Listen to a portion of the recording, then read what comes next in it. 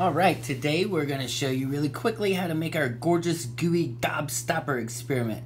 This only takes just very little amount of time to set up, and within a couple minutes you'll start seeing kind of the effect we're going for. Alright, now we're going to open the gobstoppers. You kind of do this however you want. You can make a single line around the edge of the plate. I like adding a lot of them.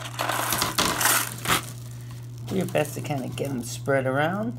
And then, the last part, we're just going to add some water. We can actually speed this up a little bit.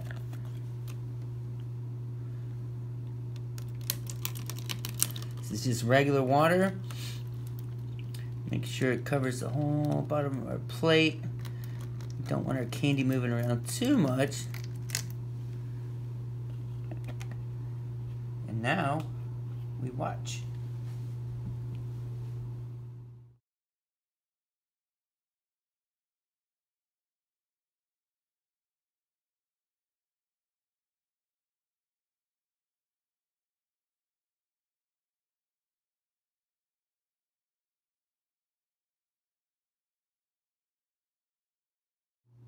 Alright, so that was a little time lapse of our gorgeous gooey gobstopper experiment. And now for fun, I brought in this little fan here. I'm just going to turn it on. I don't know if it's going to do anything, but kind of cool. I had to see if it would blow it around in a circle maybe.